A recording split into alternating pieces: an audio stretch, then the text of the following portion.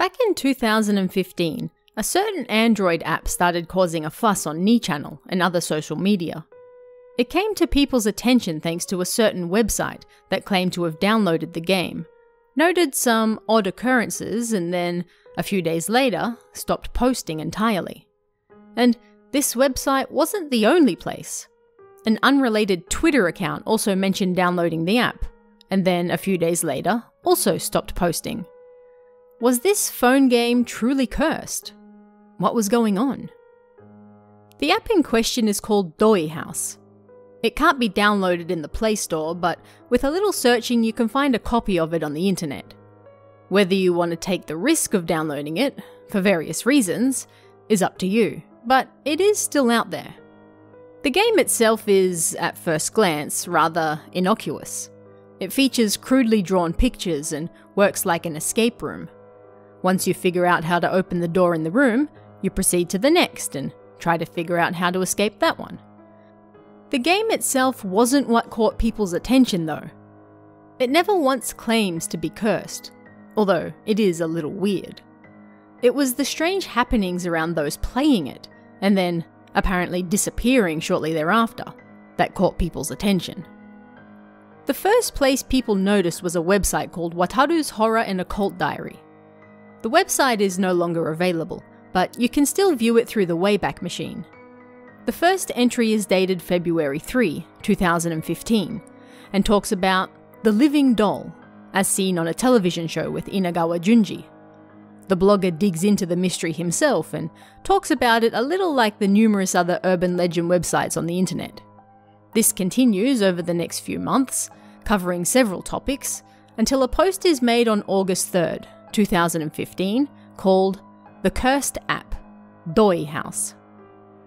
I was going to post an article about ghost photos, but I now have a pretty hot new topic to talk about, so I'll do that instead. I think that maybe no other sites have talked about this yet. I don't know if Nichannel has yet though. Alright, well let's get to it. This time, we're talking about Doi House, the app chock full of grudges. As for what type of app it is, if you play it, you'll be cursed. Wataru goes on to explain he was taking a break at work when a system engineer came over to him and asked him if he ran a horror blog. He replied that yes, he did, and the engineer, who he thereafter referred to as S-san, told him about A-san, someone who made Android apps for a living. A-san discovered a certain app through social media, and soon after playing it, fell ill. Ill enough to be hospitalized. S-san went to visit A-san in the hospital and learnt that the app was the reason he was there. He lost his appetite and wasn't eating, and he had also started to lose his mind. Turned out this app couldn't be downloaded in the Play Store, but only from the creator on Twitter, which had been uploaded directly to their server. Wataru got the Twitter's username from S-san and discovered that it was a real Twitter, but the link to the app was broken. This greatly relieved him, because despite running a horror blog, the idea of playing an actual cursed app still scared him. The Twitter, by the way, is real, and you can view it yourself at Doi App Story. It opened in June 2015, and even now still posts the same nonsensical tweet daily. It says, Dogo Ensuta, which doesn't mean anything at all, and nobody has yet been able to figure out what it could mean. 2 days later, on August 5th, Wataru posted his second blog entry on the app. This time he was able to access a copy of it, and he put the game to the test himself. He posted a screenshot of his phone with the app installed as proof and promised that in his next blog entry he'd talk about the game after trying it out. True to his word, on August 6th, Wataru posted another blog entry about the game. This time he shared screenshots of it, and mentioned how one day after starting it, he got a strange notification on his phone. When he opened the app again, it had changed. The game itself also seemed different, and he felt like he was going mad as well. Not wanting to be another victim, he declared he would no longer be engaging with the app, but he still wanted to learn more about it.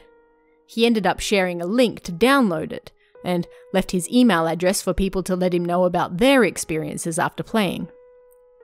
And that was the last anyone ever heard of him.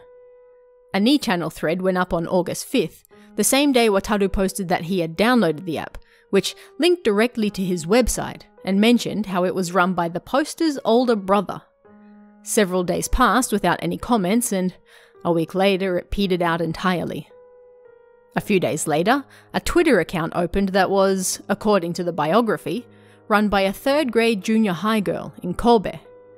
The first tweet claimed that the girl had lost her phone and thus her Twitter password, so she was starting a brand new account. She posted about various topics, such as games, books, movies, food, etc., and then, on August 15th, tweeted the following. And I installed the cursed app Doi House that people keep talking about on Nichannel. Apparently you get a notification after a day has passed, but I wonder if it'll really come. She linked to another Nichannel thread talking about Wataru's website and the cursed app. This thread, unlike the first one claiming to be his younger brother, was full of people talking about the game. People shared screenshots of it, their theories, and even hints on how to progress. The game seemed confusing and terrifying to many, and undoubtedly the lure of it apparently being cursed was too strong for many to resist it.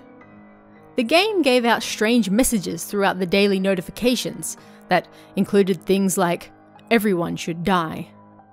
It took a while, but users eventually got through to the good ending, which ends with, "I'll forgive you, and thank you for understanding."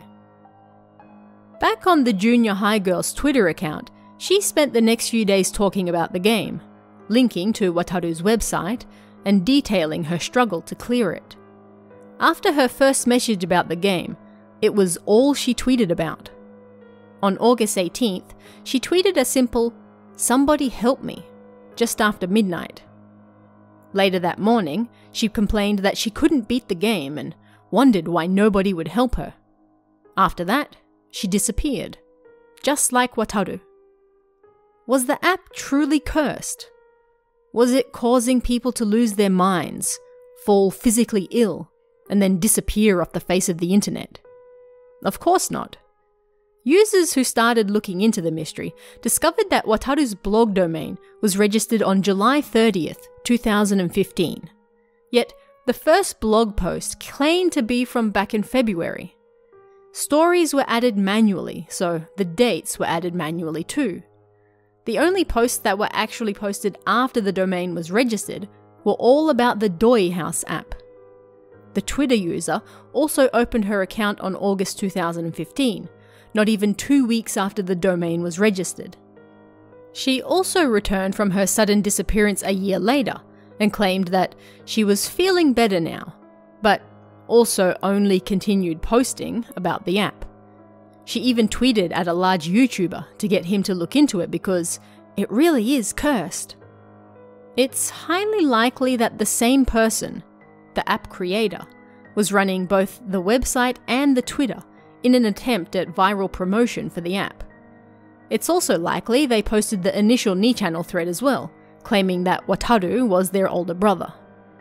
Needless to say, numerous people have played the game over the years and nobody has ever actually fallen ill or gone missing. The attempts at promoting it were certainly interesting, and it's hard to say the creator failed. After all, we're talking about it here right now. But if we assume that it was all just viral promotion, then who was the person behind it all to begin with? As it turns out, the creator revealed himself just last year, and I've actually played one of his games on this channel before.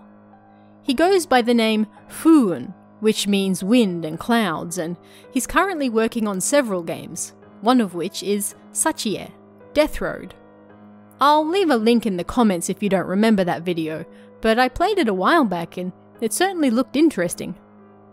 So, in the end, yes, it was just a creator going the extra mile trying to promote his first game and phone app.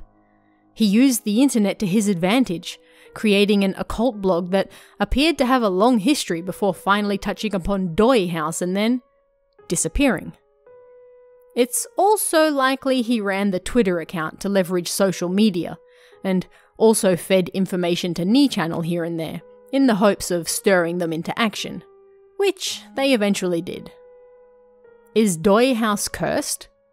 No, but it's an interesting lesson in promoting and creating a modern-day legend on the internet.